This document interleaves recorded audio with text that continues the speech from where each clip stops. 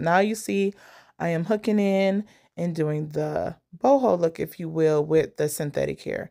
You want to ask your client how full they want it to be. I am doing a light fill. I am going to have her come back and we're going to fill this whole thing up even more because I just think it'll give it a little bit more body if I fill up some more. But the light fill, it's still really cute, but I think if we make it a little bit more, you know, on a boho look, I would love it even more. But you see, it's looking good. Them parts is parting. Everything's looking nice and neat. And I'm just doing the crochet method when adding the boho look. And I started doing this during the summer because your girl was getting tired of doing that one by one and prepping for so much hair.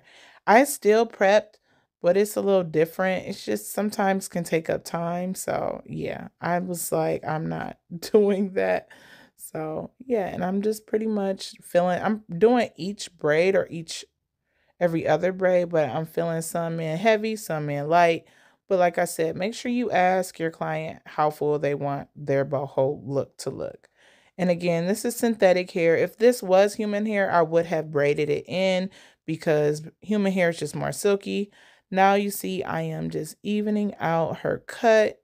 And it's really cute. And it's still full, as you can see. But I think I would like it even more fuller, if that makes sense. Let me know if you prefer a full boho look or you like a light feel. Not too big, not too small, but just right. So if you like it this way, let me know in the comments below. Like, I like, or leave a heart and say, I like it this way. Leave me a gem if you prefer it to be fuller. So, yeah. And that's pretty much what I'm doing. I'm just evening it all out. And I have not added any mousse or setting gel or setting foam because I wanted to add in the curls first. It's always a reason why I do things in the way that I do it. And you might say, it's different from the last time. It's because it's a different hairstyle. So yeah, and I'm just trimming her up and getting her all together. If you haven't already, make sure you hit that subscribe button.